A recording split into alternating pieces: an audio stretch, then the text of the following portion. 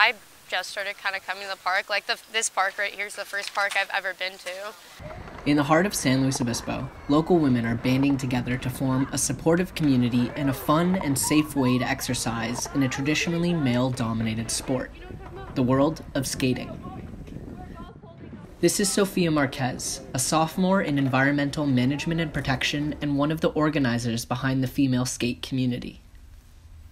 There's always been girls at the slow skate park, but I feel like when I showed up, I mean, I don't mean to sound pompous, but when I showed up, I was like, hey, let's network, let's like talk to each other, let's talk to like girls in other states. I met Ellie, like one of the first times they came to the park, and she was looking, she's like, dude, like you got a lot of potential, and I was like, that's sweet.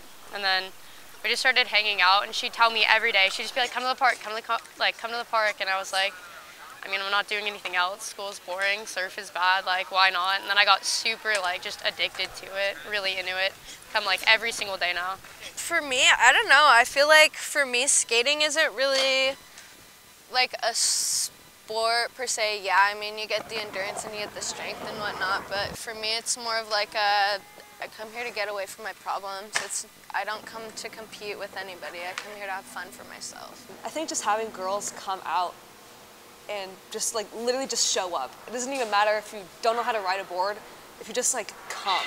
Like your face is what we need. Representation is what we need. Yeah! And I know a lot of girls are super intimidated. And I get DMs all the time like, I want to, like, can you teach me how to skate? Like I want to learn, but I'm afraid of like intimidation or like what other guys are gonna think of me. And that's the biggest thing I feel holding us back. And it's very frustrating.